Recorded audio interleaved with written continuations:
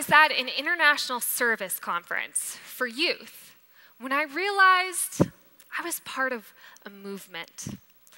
The opening session felt like a rock concert with neon lights and blaring music. Youth of all ages were sporting t-shirts with slogans like, "Be the change," and "Making the impossible possible," proving that great acts of service can only be marked by equally great t-shirts. As ordinary youth took the stage and shared their innovative solutions to global issues, I was awestruck as their auras seemed to light up the room. I had been involved in community service my whole life without realizing the world needed me. But after this conference my freshman year of college, I began to think seriously about global issues and decided to study abroad in Nairobi, Kenya. When I received a fellowship a year later to teach in a high school for orphans in Western Kenya, I was eager to return, not as a student, but as a change maker, like the youth I'd met at the conference. I left for Kenya determined to fix something, anything. While teaching, I realized quite quickly I was in over my head.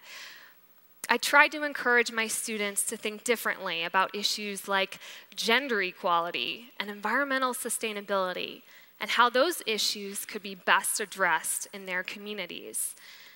A few of my students seemed interested, but the vast majority weren't engaged at all.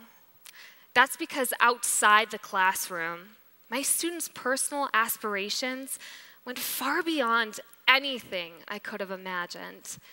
Purity, for example, a first-year student who showed up to school at the crack of dawn every morning just to sneak in a few more hours of studying, dreamed of becoming a lawyer.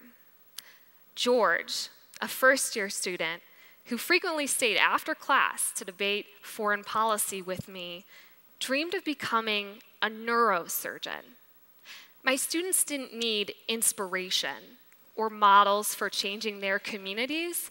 They were the models. I couldn't help feel like I was missing something.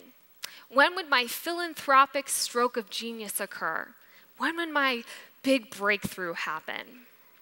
I continued teaching an idealistic curriculum, and on the last day of school, I met with the headmaster for dinner.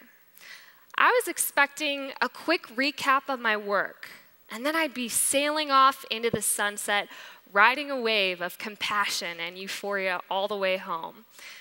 But as I entered the restaurant, the headmaster didn't even look up from the pile of papers in front of him. "What have you accomplished since you've been here?" he asked in a serious tone. I started listing off the skills and lessons I taught my students, but he held up his hand to stop me. "Your organization in America has spent thousands of dollars on your airfare and accommodations since you've been here. Yet I haven't seen any investment in giving our students tangible things. Your work is mafia kekechea."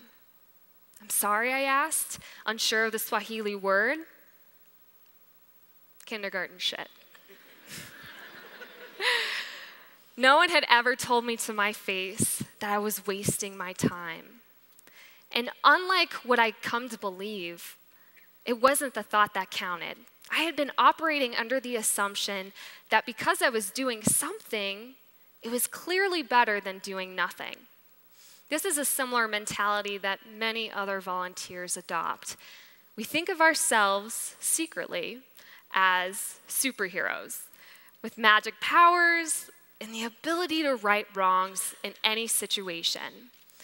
But we give ourselves too much credit for being individuals out to make good. What's really remarkable about volunteering isn't when you're one or two people, but when you're part of a network. We have to recognize this in order for the network to take strategic action towards addressing community needs.